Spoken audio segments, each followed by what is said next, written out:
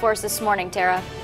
Well, we're going to see a little bit of sunshine this morning and then clouds increasing throughout the afternoon. Temperatures starting out at 64 at 8 o'clock in the morning, up to 76 with mostly cloudy skies by lunchtime. And we'll see a chance for some showers, maybe a few rumbles of thunder heading throughout the day today with high temperatures near 82. Right now we're sitting at 64 in Beaver Creek, 62 in Fairborn, at 60. Good morning to you in Xenia, and 62 degrees right now here in Moraine.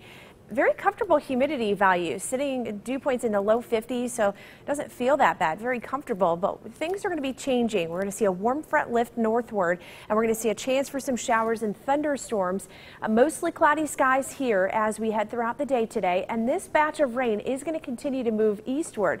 This one is not going to be severe. It's later tonight, more towards after midnight, where we're going to see a good chance for showers and thunderstorms to head this way. The Storm Prediction Center has upgraded us, and now we are in a moderate risk of seeing those thunderstorms reach severe criteria. We're talking about damaging winds, some hail, some heavy rainfall, and I cannot rule out an isolated tornado that may develop later tonight. Again, that's after midnight. We're going to have much more on this forecast throughout the morning, but first let's get a look at traffic conditions with Time Saver Traffic and Lindsay Patterson. Pretty quiet out there on the roadways in the Miami Valley, but when you look at I-70 at Taylor